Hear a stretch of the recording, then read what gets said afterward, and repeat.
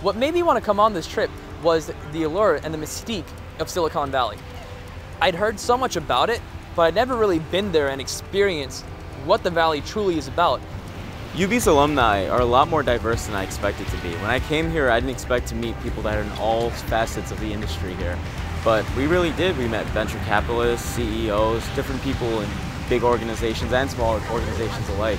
The most memorable part for me was definitely the alumni dinner. And after talking to one of our alumni, he stated that he didn't like the big business, he didn't like the huge corporate structure, and that's where I thought I wanted to go. But after talking to him, I realized that I don't want to go that route, and I actually want to focus with business, but also in a tech atmosphere.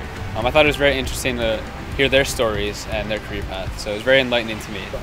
Over the last week, I've met tons of new people, tons of great alumni that just show that Buffalo really does put out some of the best and brightest, and actually seeing everyone in the city for the last week has really shown me that regardless of where you start, you can do anything, and the world's full of opportunities.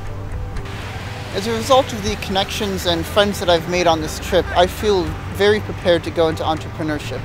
I have people that are willing to help me with ideas, and I can always help them with ideas. Needless to say, the connections are invaluable, but even on a personal level and getting career advice, talking to the various alumni has been a blessing.